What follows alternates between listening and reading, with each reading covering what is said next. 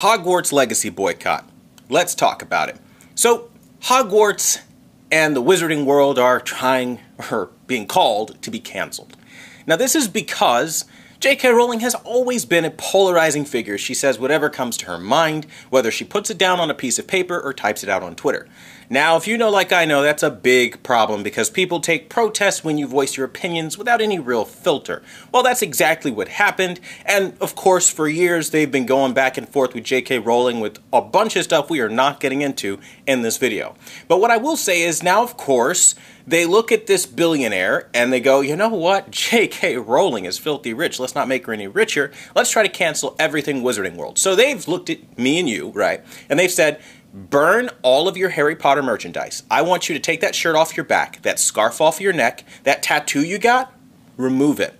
I want you to take any symbolism or anything, like, just go straight like, you know, Order 66 on them, like from Star Wars. Just delete everything, nuke everything, get rid of it, because if you don't, you're a bad person. See, this kind of emotionally charged logic that you have a problem with somebody else, and now I have to remove all the things I've purchased, doesn't make sense to me. Like, I didn't buy those things in a bad place. I bought them because I love the franchise. And I think a lot of people looking at Harry Potter Hogwarts Legacy, we're just buying it because we love the franchise. Like hippogriffs, for example. I would love to ride on a hippogriff. That literally sold me on the game, flying around on that beautiful, majestic beast over sunsets and horizons that are ever expanding. Like, that is so cool for a lot of gamers. Being able to choose your path, whether you're a dark wizard that gets to do a killing curse or you're a good wizard of light. You have so many different options. You can choose from any different preset. It starts off where you're not like locked in to traditional, you know, roles of like, you have to be this linear character from the series. And I think that being able to create your own character is just a whole new branch of the Wizarding World to really create something we've never seen before or experienced. And I think a lot of people are appreciating that aspect of it. And so, on the one hand, you have this whole like behind the scenes thing happening, but then like all us regular fans are just kind of like, we just want a game. We're so desperate to get like a new open world, really awesome masterpiece. And everybody's like telling us how bad we are, wishing us death, all this kind of nonsense because we just want to play Hogwarts Legacy. And my thing is, can we please just get to a point where, you know, regardless on what your opinions are, whether they're one way or another, nobody is talking about politics here. We're talking about a game, a video game, fundamentally at its core. If the game isn't doing anything or saying anything or promoting anything negative, I don't understand attacking people who want to play said video game. Like, I mean, okay, I literally was on Steam the other day. Real story, true story, okay? You can do it right now. There's like literally a cotton picking simulator. If games like that are allowed to exist without any boycott or any movement, why on God's green earth are we like literally trying to cancel the Harry Potter Wizarding World? I don't get it. Like, it's so bad. Like, they're literally trying to say like they shouldn't build Epic Universe and they shouldn't add the Wizarding World part. Like, are you out of your mind? Like, we go to theme parks to interact with like all the cool little things there and like to look at the Wizarding World, the breathing dragon throwing the fire out, like go to the Gringotts Bank and like see the pretty chandelier and like all the cool stuff that's there in the Wizarding World to feel like you're a part of this universe. And for people that like have this like, I must cancel everything I disagree with or I don't like thing going on with them, stop. Because most people aren't there. Like, we're dealing with inflation, we're dealing with like, we're trying to escape, right? Avatar was like really great, 4DX, fantastic, I had a ball, but now I'm looking for something else, and the Wizarding World of Harry Potter really seems to be that next thing that a lot of people are looking to escape from this hard time from. And I think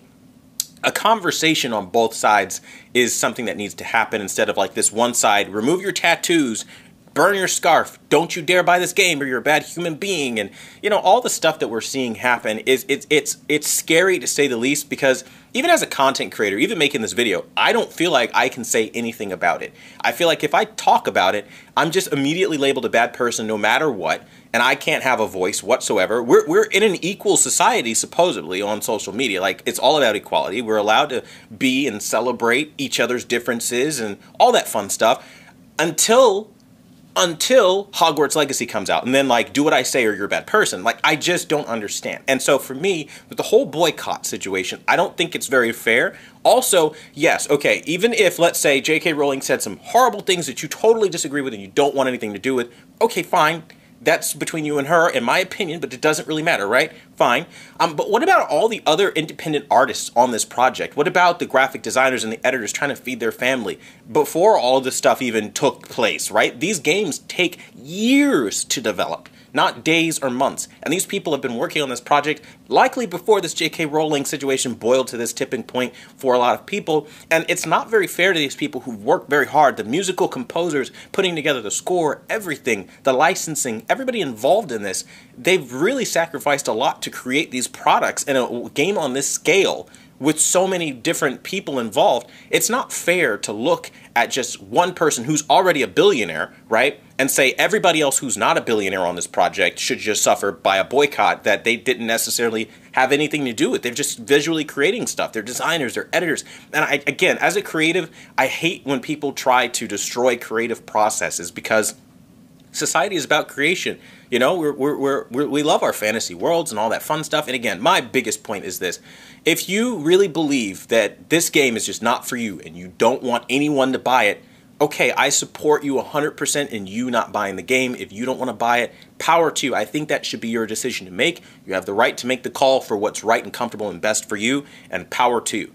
But I also equally feel everyone else has the right to make those calls for themselves, whether it's morally, politically, you know, video games, movies. It doesn't matter. You have the rights to make your decisions for yourself. That's what being a person is about, right? And I think that's something that's being lost now. It's something so special about human emotion, where we can be human, truly human, right? Where we can have emotions and display them. And yeah, sure, part of that process is upsetting one another. Part of that process is stepping on a couple of toes and really upsetting some people. But I think it's learning from that process and hearing what the other side has to say that has them arrive at that conclusion. We'd maybe learn some new things about the other person that gives us new perspective. And I think open dialogue is the only way that happens. Closing everything off, demanding everything be canceled, everything be banned.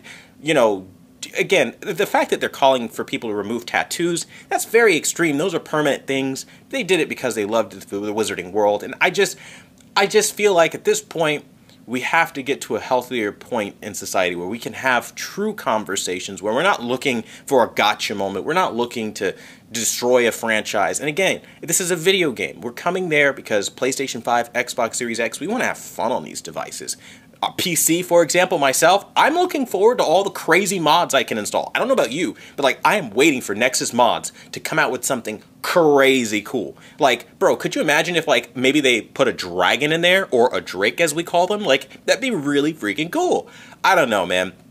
I think if we can stop with a lot of the mandrake behavior, right? Little Harry Potter joke there, okay?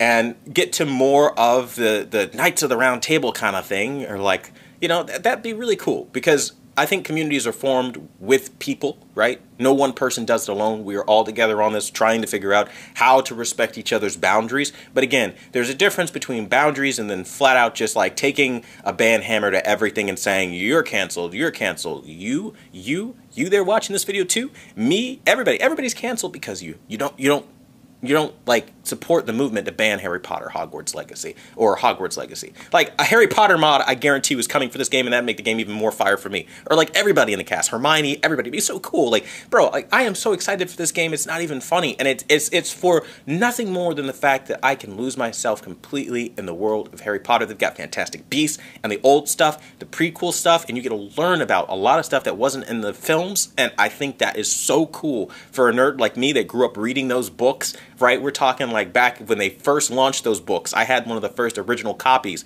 reading it from cover to cover, waiting for the new releases every time they came out with one.